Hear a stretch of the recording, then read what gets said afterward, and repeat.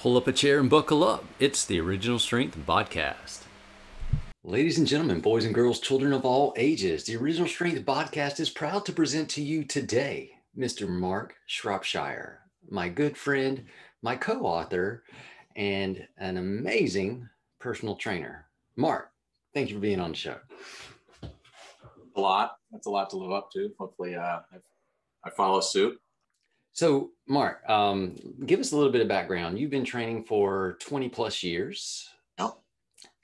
How long have you been training, and how did you get into training? So I officially got out of grad school in 95, and started working in a system called the Shropshire. At that point, it's called the Shropshire Acceleration, which is basically a sprint training program where we used high-powered, high-speed treadmills. I think right now it's called Athletes Republic or Athletic Republic. Basically, it's a high-speed pneumatic or hydraulic treadmill. It's hydraulic. What's with oil? I don't know. I was going to ask you about oil later. So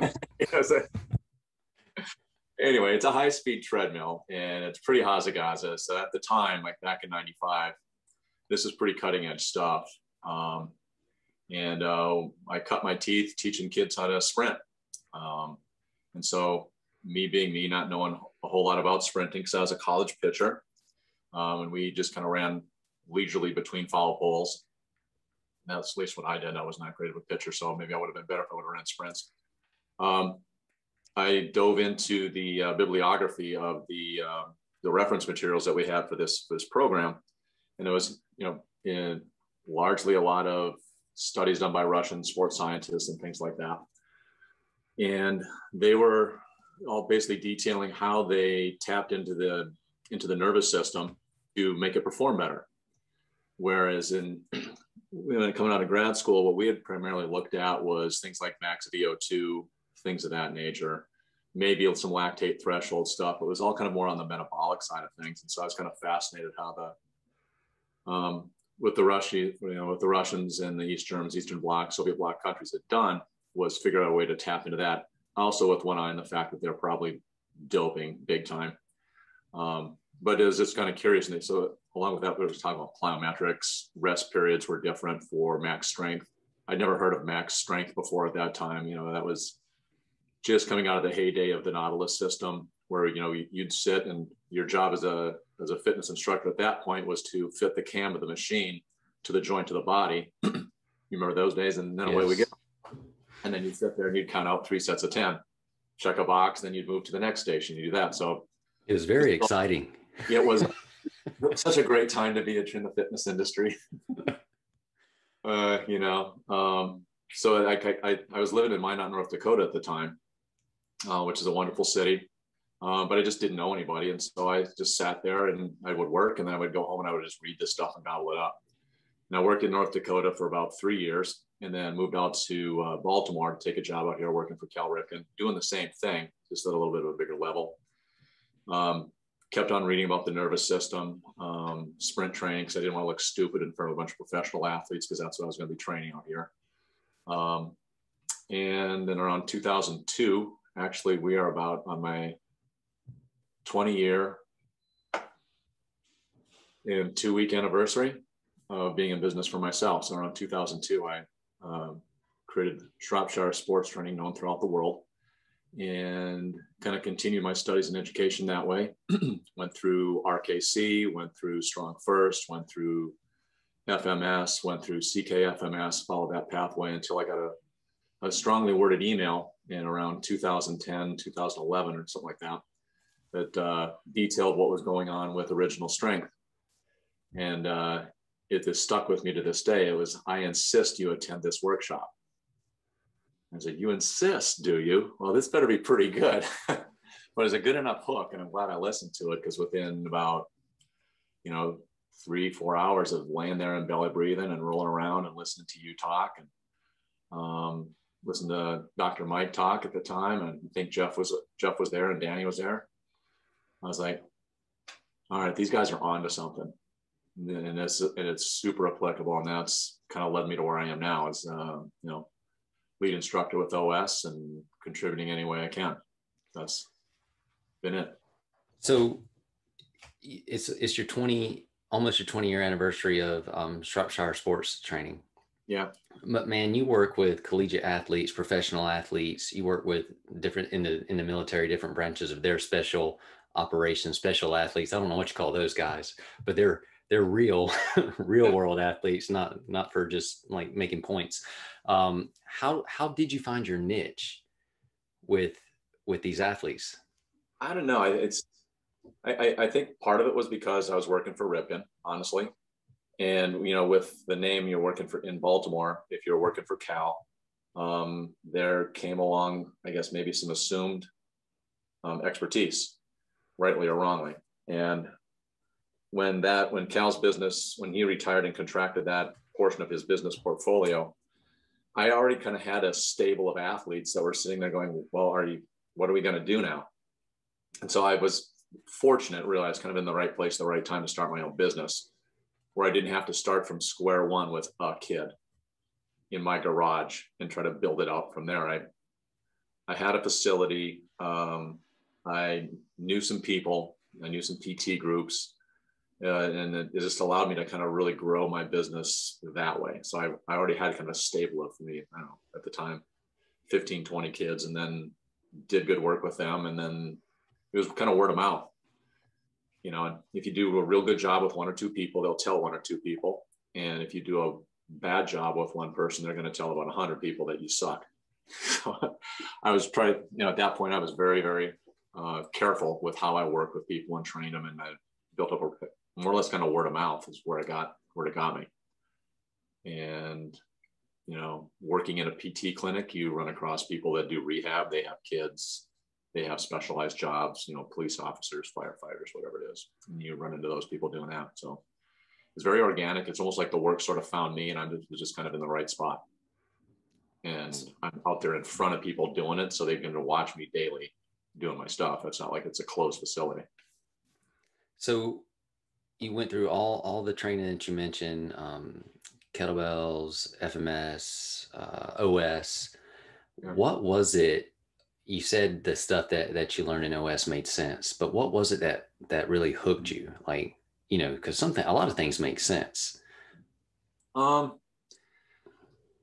think what hooked me was that it was the simplicity of it, really, and how quickly I could see and make a positive change in a person, you know, given that person's, you know, we'll call it like a neurologic profile, how fast it actually worked, and that I didn't have to, you know, have this piece here and that piece exactly here and put that foot here and tighten this up. And it wasn't filled with a lot of extra instruction, which, you know, and having worked with, I think at that point, people for about 10 or 11 years, sometimes a lot of instruction is, you know, you've been a coach for a while, that gets in the way of just authentic movement. And because it was just as simple as breathing and doing that, at that point, it didn't really matter to me how it worked. I get paid for results. So I'm less concerned with following a methodology, and than I am with, okay, what do I have at my disposal to help this person move better, feel better, lift more. And I saw this with some of the people I was working with like that. I used it with my mother, who was a retired music teacher. And it had profound results with her. She's able to get up off the floor without using her hands. So I'm not going to divulge her age, but I'm 52 right now. So she's older than I am. And she can lay down on her back and get up without putting her hands on the floor. And she does her reset state. That was her goal. She's able to do that. I've seen it work with people that were considering a total knee replacement, coming in with just terrible knee pain. And he wanted me to do some prehab with him to get his quad strength somewhat up, because they were going to go in there and, you know, remove hardware or put in new hardware. And I said, okay. And everything that his sheet that the doctor gave him to do hurt. Pretty much anything that we figured out with the original strength to do did not hurt. Well, guess what happened? His knee pain went away. So and he could walk without a limp and a gait. So stuff like that, really, it's profound. I use it with my professional athletes, my baseball guys, help them with their hip mobility, for example. Gotten guys out of back pain. It goes across the board, and it's simple, easy to teach, easy to learn. And the ease of it from my end to my end users, that's what really drew me in there. I was like, I was sitting there watching, I don't remember what you guys were doing, but it was something. And I just sat there piecing together like all the people I'm working with. And I can remember the thought process, like, I can use this on everybody. Whereas there's some people like doing some like things like kneeling cross chops or something like that. I can't have guys get down on a knee because it hurts. And they've got no balance to balance, be in an inline lunge, half kneeling position. It won't happen. Well, then what? There was no then what for that system, but there was for original strength, and so that's what I liked. Awesome. So, but for yourself personally too, when you're on training, I think, and correct me if I'm wrong, you saw massive strength gains or strength expression in a very short period of time. I did. So,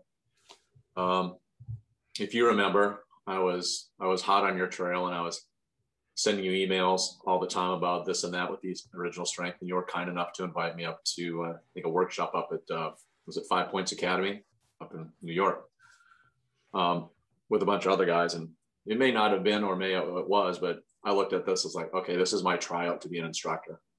Get it together. So I was like studying the manual, reading your book about 40 times. Like, I got to be on point. And was really kind of going through there. I was and still am. I like training with kettlebells quite a bit, and was following like the press protocol. I think it's like Return of the Kettlebell or whatever one of those was at the time. And I think I was pressing up 36 kilos, maybe twice on my right hand, and a really shaky one on my left here and there. So Coach Steve Holliner and I were there, Coach Fury, and I kind of talked to him about this and that with the presses, and he was trying to help me with my press. So we were baby crawling for about 5 minutes at this workshop. I think we just kind of crawled around on the mats, forward and backwards, left and right. And you and Jeff and Danny, and we're all just kind of sitting there watching us crawl and talking. And I was whispering with Steve. And so we kind of crawled off into a corner where they had the kettlebells. And this is after a full day of, working out and doing the resets. And Tim, I picked the 36 up and I pressed it like 5 or 6 times on my right side. And it's like butter. I already knew the skill of the press. So that wasn't like I had magic skill acquisition, but something was allowing me to take that load that previously was a big time high threshold struggle, and it just went up. It was easy. I was like, holy cow. I put it down, grabbed it with the left, and I got maybe like 3 or 4 on the left pretty easily. There was no fight. And that's when I kind of thought to myself, man, this stuff is just taking the brakes off my muscles. It's almost like I'm not fighting myself anymore.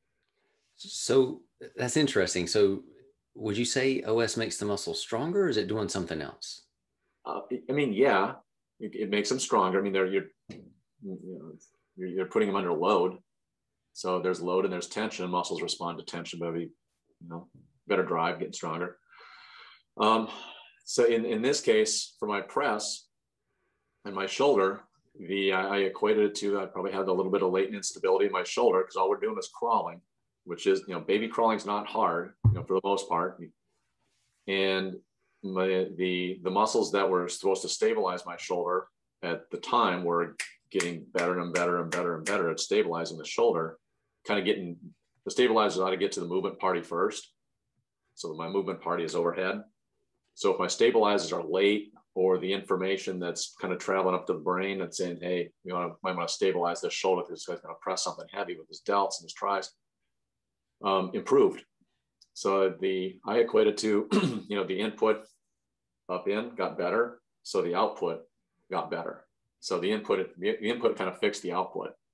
So my stabilizers were now stabilizing. And so my movers, for lack of a better term, could move better. So they could truly fully express the strength that they actually did have.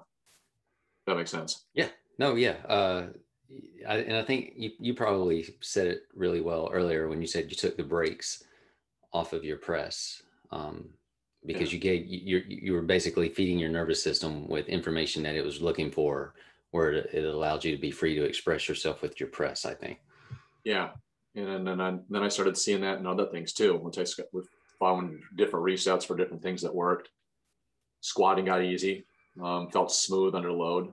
It felt buttery.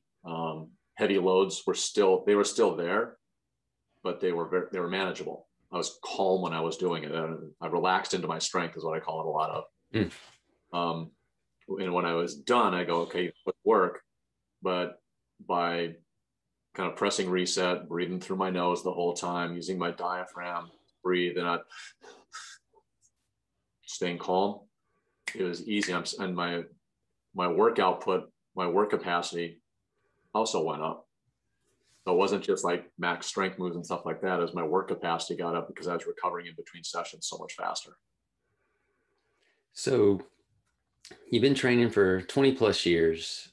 You've learned how to take the brakes off your nervous system. You wrote a book called OS Performance. How we did. We did. Yes, but I'm talking to you. So how important is the nervous system for releasing or allowing the body to perform well? I mean, I know it sounds like well, of course it's important, but I think it's priority. Your nervous system is the governor of everything.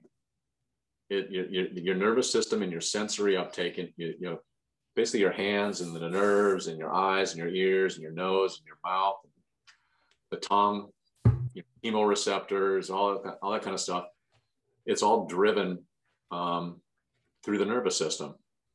So that it sort of makes sense that the stronger or the better functioning that your nervous system is, in some aspects, the better you are at manipulating different aspects of that nervous system, you're going to get a better output. I think it's that simple. I don't want to be overly worried about it, but if you have a strong, responsive nervous system, your body just works and operates the way it's designed to work. And that's without limitations, I think. Beyond movement or along with movement, what are things that can affect the nervous system in a way that dampens or hampers its performance? Stress. I think primarily, in nutrition. I look at stress as kind of an umbrella term, almost like I have a cold.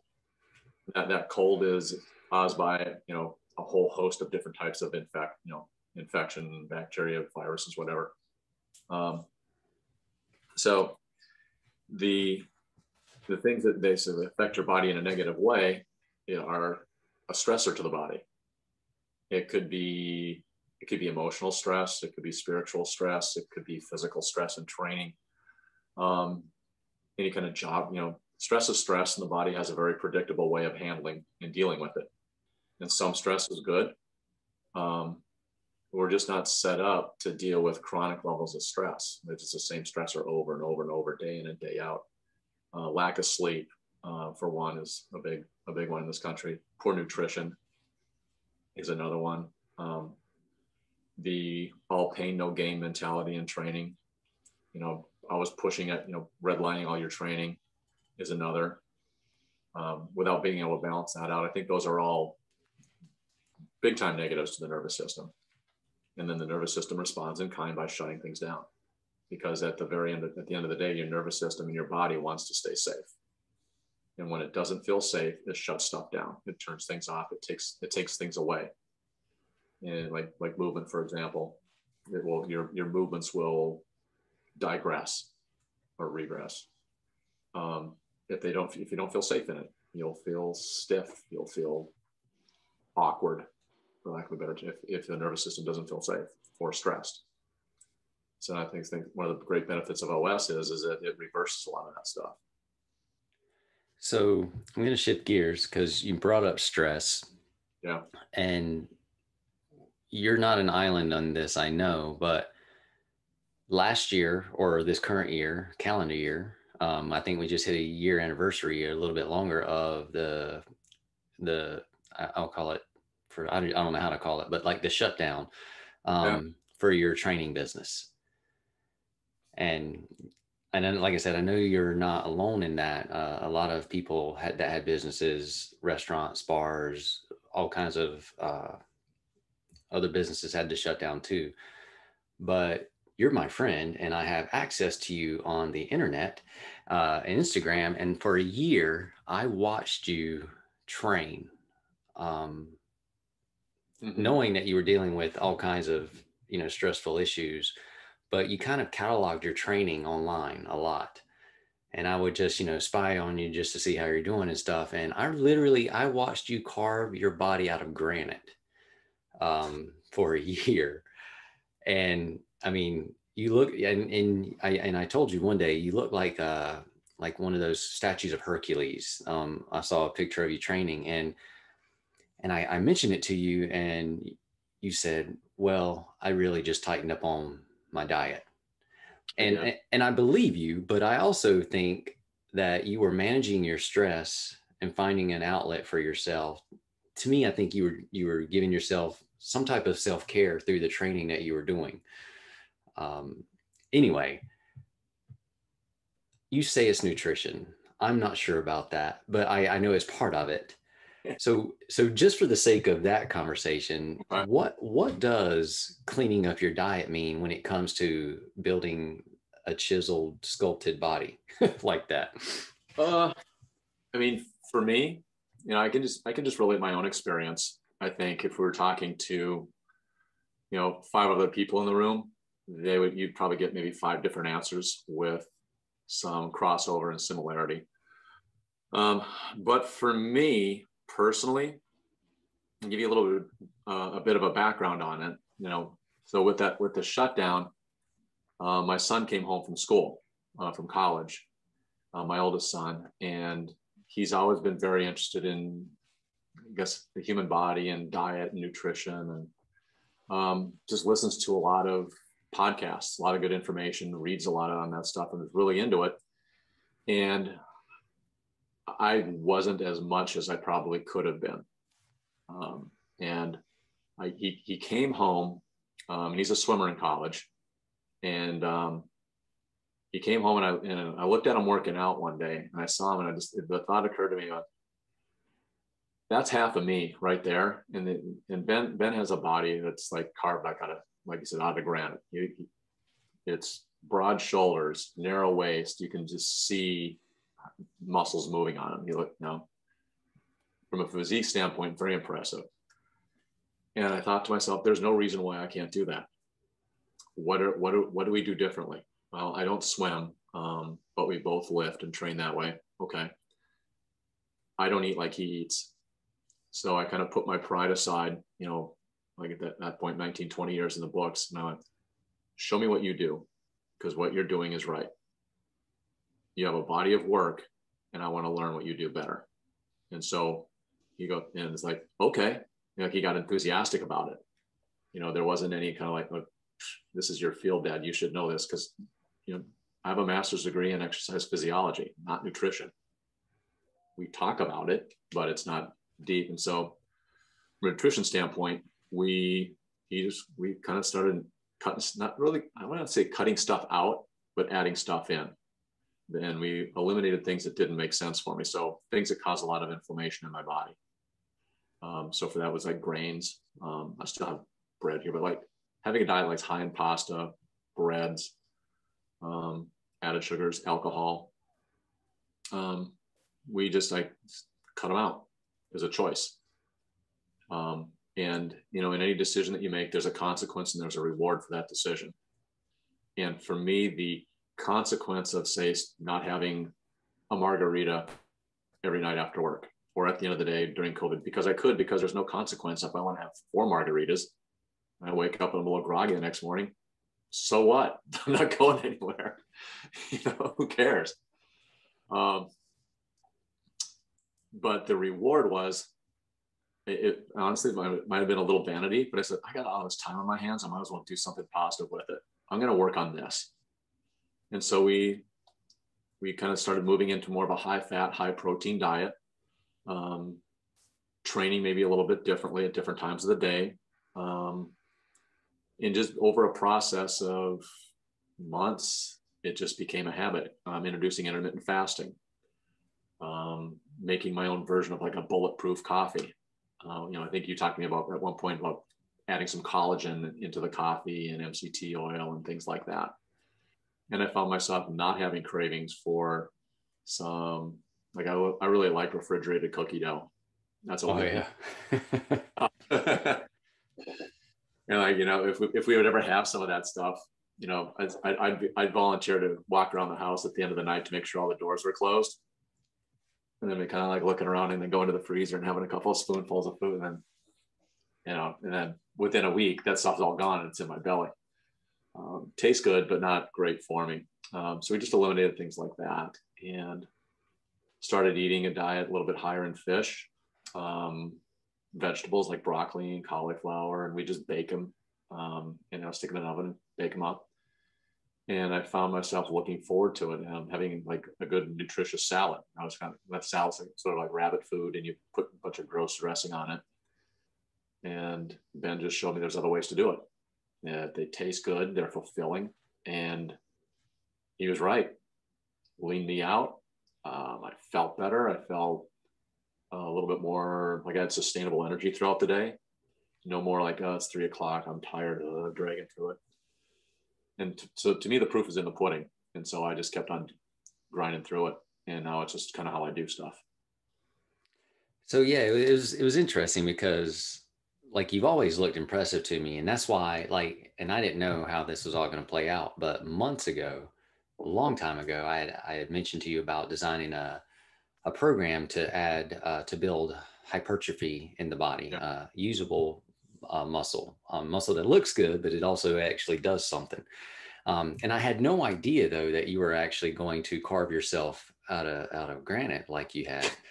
Um, and so now it's like it was just, I don't know, it looked like the perfect timing of coincidences or whatever. But to that point, you have designed a program for us so if you're listening, we had a series on OSI Online called the Awesome Body series, and we had 2 programs already in it. One was Unlock Your Body and one was Design Your Body. But we wanted, and those are tremendous programs. One sets you free to move, and then one makes you as durable and strong as you want to be. But we thought there maybe should be something else added to it. Like, so for people that want to look good and feel good, but also still be strong. Because there's a difference. I think you can look strong, but not necessarily be strong. Anyway, so we wanted to really balance out the series. So we had asked Mark to build a program called Build Your Body. Unbeknownst to me, Mark was really building his body during that time. So I guess back to that, Mark, is it possible to actually add muscles for show and go? And what I mean, because you can, like some bodybuilders, they look really huge and very strong, but then you've seen those things on YouTube or a bodybuilder up against a strongman, and they don't even compare athletically and what the strongman's able to pull off, Right. who doesn't look nearly as impressive or as big as the bodybuilder. Why the heck is that? Yeah. How does that work? Yeah. I mean, part of it's the perception. I think it's a perception in the general public that, and maybe amongst trainers too, that just large, to a degree, it is true. A larger cross section of muscle fiber is going to be able to produce more force, right? So up to a certain point, that's true, but it also has a lot to do with neural drive into the muscle and your ability to create high amounts of force and tension rapidly. And if you're a physique athlete, like a bodybuilder per se, the methodology of training typically isn't like that. You're typically taking things to fatigue. You're working out in a state of being tired a lot. You're doing 4 or 5 exercises for your pecs, 4 or 5 exercises for bicep curls this way, bicep curls that way, bicep curls this way. Where if you're a strong man, you're picking junk up, you're hauling it, and you're setting it down, and then you're picking more junk up, and you're picking it up, and you have to create a large amount of force rapidly, and then you rest. or like in powerlifting if you're looking for stuff like that. So the two training methods will get you strong. One is just going to get you really strong, like real world strong, and the other one maybe strong but not that strong. So like when I was putting the build your body program together, it was really just kind of an amalgamation of a lot of the things that I had done in the months kind of previous. Was how I was doing, what I had at my disposal. I had kettlebells, I had dumbbells, and I had a barbell. I'm lucky enough to own a gym, and I got that stuff. So we just kind of put, the Build Your Body program together, just using one of those things. And most people have a dumbbell. They have access to it, or a set of dumbbells, or like power blocks are great. And try to deliver a product that was simple and easy to understand, that would also kind of amalgamate the two worlds of original strength and like I said, show and go muscles. And how do we do that? How do we put that together? And that's really that model was what I had been working on really spring, summer, fall, winter, and as of yesterday. It's a sustainable model. It allows a lot of training variability, some auto regulation to it, where you can kind of go as you feel. And there's enough variability to it where, at least up until this point, I'm about a year and a half of doing it, I don't have any overuse injuries. Knock on wood. And I think in large part that's due because I have my job, and B, I'm incorporating a lot of the resets into my training that I do. So in a sense, you combined a methodical, progressive approach to strength training with a dumbbell or a kettlebell, and mixed it and shuffled it together with original strength resets as well. Yeah, it was. And the reason that I did that is I followed kind of loosely other programs, and this is going to sound terrible being a lead instructor, kind of like dumping some of the, just not being as regular with my resets. Time was a factor. All right, I got to go. Well, I'll just jump in and start deadlifting. All right, I got my deadlifts done. Let's stack some pull-ups on top of that. Okay, it's done. And then the next day might be squats and chest presses. Done. But over time, all those exercises, while I was trying to gain strength and some muscle mass, I'm standing still the whole time. And your nervous system is nothing more than a mirror to what you do the most of.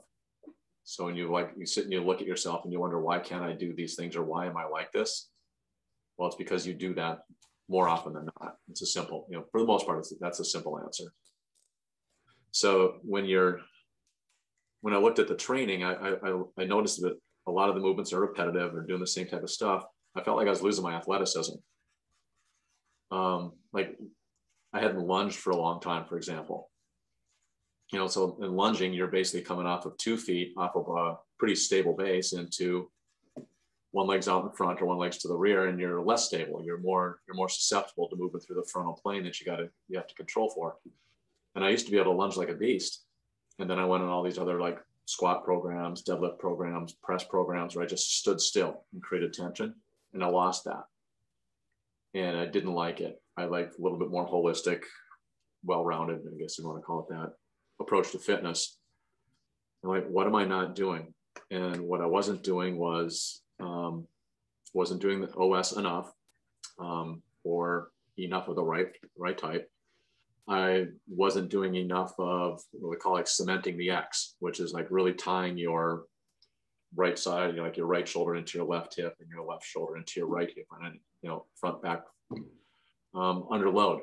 Wasn't strengthening those connections. I wasn't doing enough baby crawling, dead bugs, bird dogs, speed skaters, things of that nature. And I wasn't carrying loads enough. Meaning I wasn't just picking up a heavy kettlebell or 2 kettlebells and walking with them and just managing loads. And I had done that, a lot of that previously, but I kind of fell in love with the numbers game. And as soon as I started doing that, within a few weeks, movement kind of started coming back to me. And that's where I was like, okay, this makes sense, because I'm not moving this way. I have now lost those things. So I just reincorporated them back into my training, and then sort of amalgamated those two worlds together. And that's basically what we have. Is you have a reset section, you have let's tie the body together tighter section. Then we can either go through a strength or a mass building section. And then if we want to depending upon what type of training, maybe like a finisher of some sort. Yeah, it's a neat program, and it reminds me, or it looks like maybe a child of some of the stuff we wrote about in the OS performance, but really drawn out for, hey, this is how you plug and play it. And I love how you said auto regulate, like you listen to your body still, and there's room inside the program to adapt to the program, but also for the program to adapt to you as well. Yeah, yeah. Your levels, just strength levels, or parcel everything else out.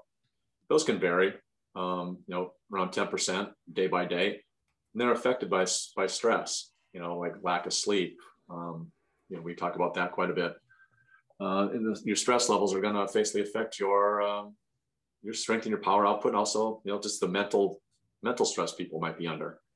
You're going to get under that barbell or the dumbbell, that kettlebell, and I just don't have the will to do it. Physically, you might be able to, but you just don't have the will on that particular day to do it. And at the end of the day, really, that's okay, I think, because we're just lifting a weight. Mm-hmm. This isn't like the Mideast peace crisis, or people aren't dying or anything like that, because on that day, we decide that I've had enough presses over my head. I've had enough single leg deadlifts. It's okay. So I kind of built that into the program because, I was going through COVID. I was kind of going through my own little ups and downs, a lot of uncertainty. And it's like, some days I'm going to do 5 reps instead of 8 because that's what I got in me today. And then other days, like, shoot, 8's easy. Let's go. So then I would just take less rest in my little, block of time that I allotted. So then and that's sort of I've always sort of trained that way, but it just sort of started to make sense. And then auto regulate is kind of one of the hot topics right now in training. So yeah, it just kind of came together.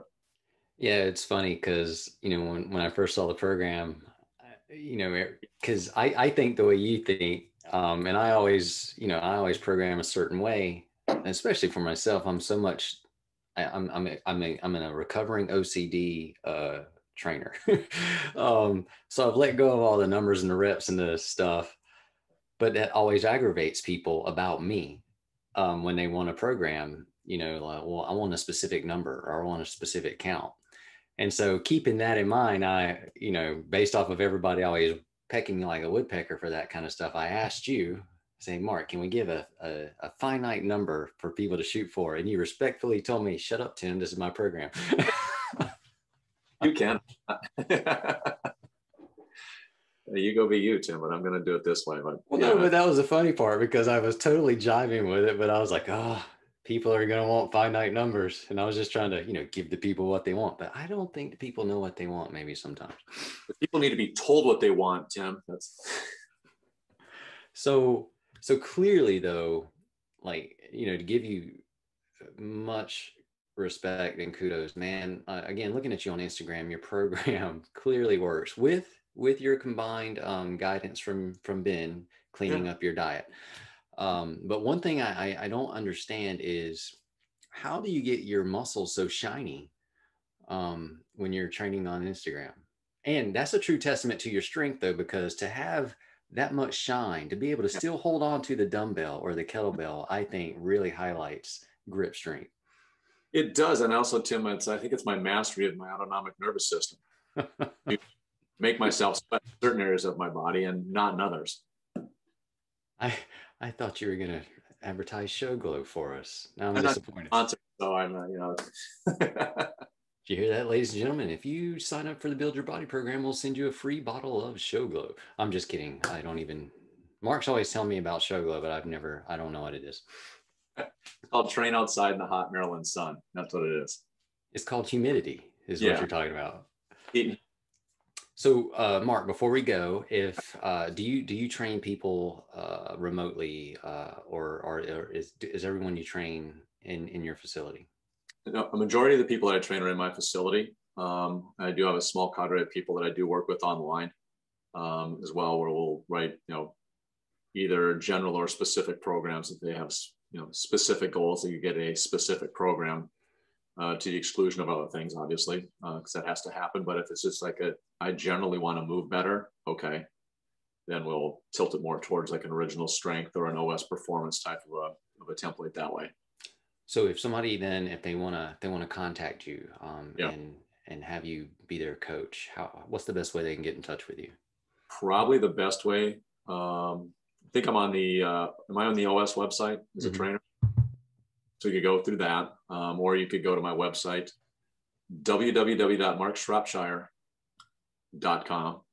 Sounds complicated. Yeah, it is. So markshropshire.com. The URL again is markshropshire.com. But if you do want to check out Mark's Build Your Body program, that is actually going to be available on osi-online.com. So, and it depends on what generation you are. Some people say dash, some people say hyphen. And I used to say hyphen, but that's actually 2 syllables, and dash is actually easier to say. And it sounds like a dash more than a hyphen. So it is osi-online.com if you want to check out Mark's Build Your Body program. Yeah, I'm looking forward to that. That's going to be pretty cool, and getting to meet some people. And I think we're doing bi-weekly coaching calls. And support. Good point. So if you do sign up for the Build Your Body program, you'll actually get to work with Mark and get in on like if you need to ask him questions and work, about the program and just pick his brain actually on how the program works, and or pick his brain about how your body is working with the program. You can actually train with Mark during participating in the program. Yeah, I thought that was kind of one of the neat things about the rollout of this is, we roll it out, everybody kind of gets started. And then having, like coaches calls, probably have one the first week of the program, get everybody started on it, check in a couple of weeks, be able to answer questions and things like that through that format. I think that's good. And sometimes it's just nice to be able to check into people, or check in with somebody that kind of holds you a little bit accountable for things, keeps you on point. And it does help. And it feels like, and it is, you do care about the people and you do care about their progress. And that's always nice. And it does come through when you actually have personal social interaction. Yeah. And in COVID times, personal social interaction is a very good thing. Not a bad thing.